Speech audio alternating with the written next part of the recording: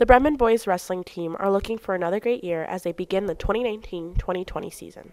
The team spent the last month training under coaching by Coach Collins, Coach Lynch, Coach Craig, Coach Pietrowski, and Coach O'Shea. The team's ambitions and desires to do great this year has brought the boys and even individuals to look to qualify for state again this season. One individual who is looking to qualify for state is the team captain, Basilio Bencourt, who continues to work hard and aim.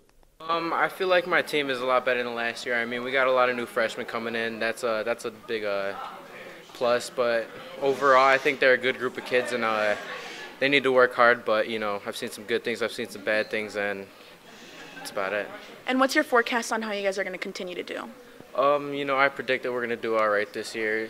Individually, like I'm expecting to win a state title or top three. You know, nothing less. But that's something I'm going to have to work for again.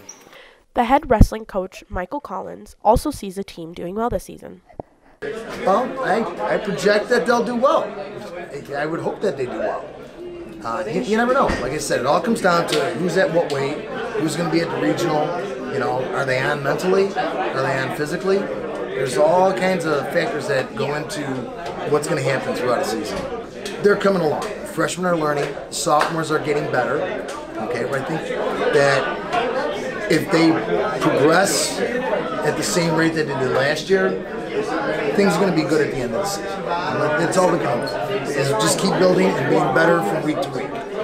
The Braves will continue to triumph throughout the season to achieve the final goal of competing in state.